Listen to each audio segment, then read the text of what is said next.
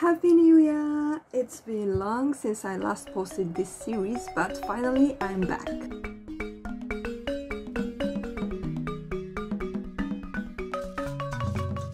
Hi everyone, this is Chihiro and you're watching African at SouthAfricaCenter.com. This year I'll be posting this series every month, so be sure to check it out.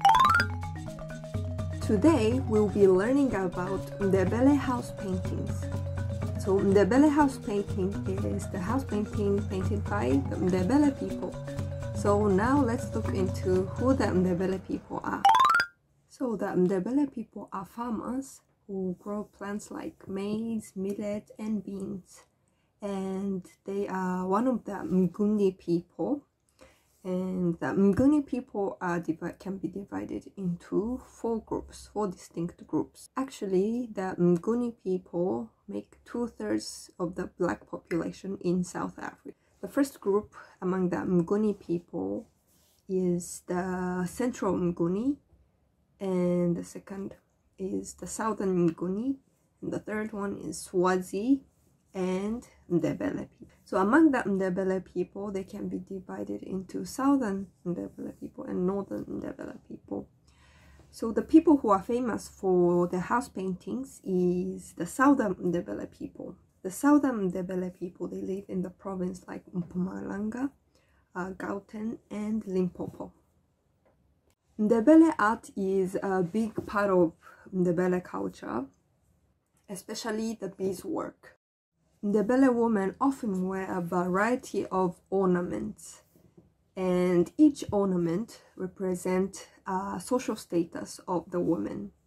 You would realize the women are wearing a lot of rings around their necks, around their arms, even around their legs. These rings symbolizes her bond and her faithfulness to her husband. The richer your husband is, the more rings you get. The rings are called idzila.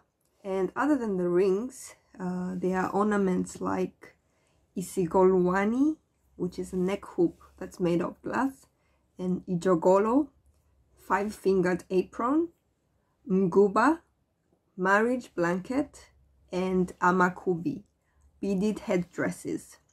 Those are worn by a married woman. If you are a newly married wife, you have to be good at painting because your husband's family will judge you based on the house painting. If your line is crooked, your husband's family will think you are uneducated.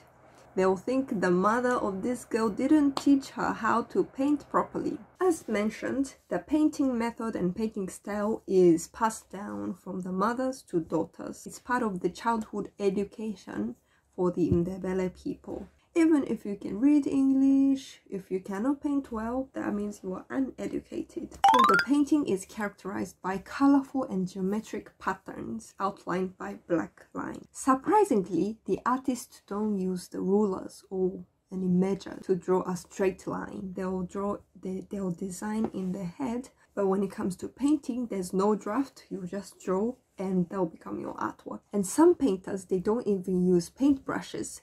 They use chicken feathers instead. When the Ndebele house painting first started, there was no paint. So they use natural dye like ochre, charcoal, limestone. They'll mix those pigments with cow dung so that it's easier to paint on the house walls. And it's not like they'll paint their house anytime during the year. They'll paint only during the dry season, which is from March to October. And when the rain season comes, what would happen? The rain will wash away the natural dyes. So you need to start afresh in the next dry season. But of course, after 1940s, when South Africa started importing the acrylic paint, they started using some vivid colors like red, pink, yellow, and so on. At some point, they used laundry detergent to get the color blue, which I think is really creative. Apart from its aesthetic appeal, it has a cultural significance as well. In 1883, the Ndebele people had a war with the Boers. The Boers are a group of people who are descendants of Dutch-speaking white settlers in South Africa.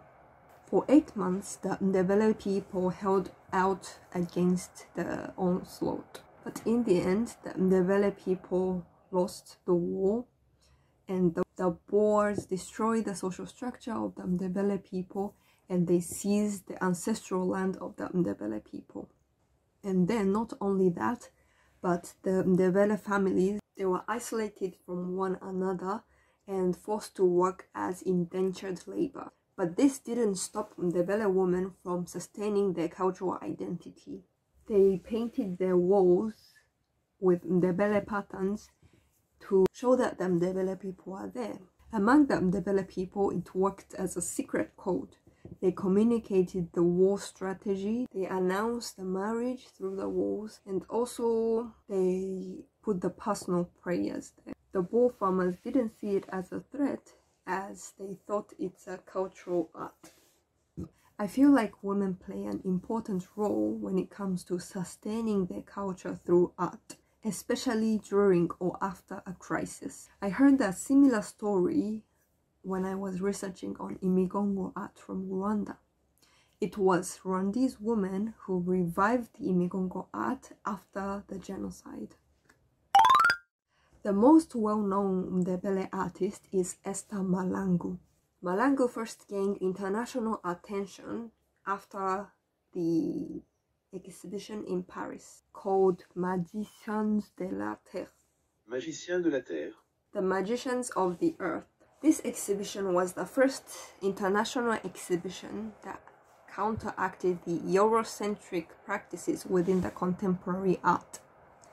It sought to correct the problem of 100% exhibition ignoring 80% of the world. I mean, it was okay as their first try, but still they featured 50% Western artists and 50% non-Western artists. If you want to call it the Magicians of the Earth, why not go all the way to 0% Western artists and 100% non-Western artists, just to compensate a little bit. But anyway, it did some good, as this exhibition opened many doors to the Ndebele paintings and Esther Malangu. She painted on Coke bottle and took photo with John Legend. She painted on British Airways airplane, BMW, tea bags, and many more. And the world's eye was on Ndebele art. I understand that the International Art Festival, International Art Exhibition is a great thing, and for some artists it's a goal, right?